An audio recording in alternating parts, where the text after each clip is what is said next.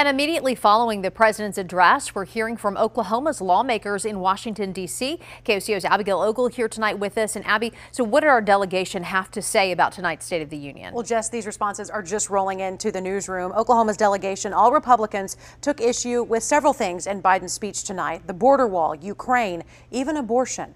Let's start with Congressman Kevin Hern, who called the speech, quote, a complete disaster.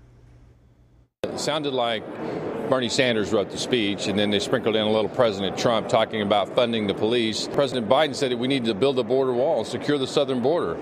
I don't know what universe he's been living in, but he's the one that defunded the wall, fixing the issue in Ukraine and the dependency of Europe on oil. And he's calling people around the world to fix the oil crisis that they're having, the energy crisis, and we could fix it just from my home state of Oklahoma. With the Supreme Court sitting right in front of him, he said that Roe v. Wade is under attack and looks right at the Supreme Court on that while they're in the process of actually debating this issue.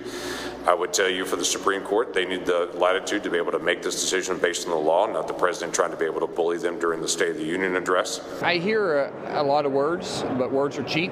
When we really want to get to it, how are we going to get back on track? Because the track that's been left is disastrous. We've seen crisis after crisis after crisis. So you can give a good speech if you want to. You can read a great speech. But what have we actually done? I mean, we have a border crisis going on, the highest illegal crossing that we've had in decades. Inflation is at a 40-year high. And we are also just getting in a response from U.S. Senator Jim Inhofe of Oklahoma, who just announced that he will be resigning at the end of the year. Inhofe said, quote, even though President Biden didn't acknowledge it once, not even to commemorate the 13 American service members who lost their lives in Kabul on August 26th, no one should forget the rushed withdrawal from Afghanistan that left the Taliban stronger than it was on 9/11.